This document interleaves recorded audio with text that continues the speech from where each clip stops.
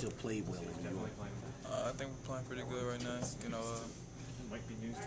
just didn't go our way in New York, but I mean, I think we got a good groove. I think guys are back in stride.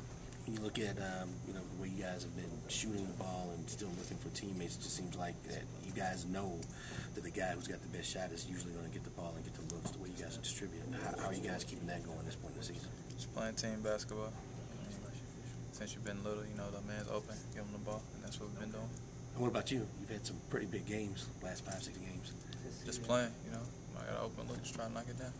What are the things about Toronto that you guys see on tape and worry about tomorrow?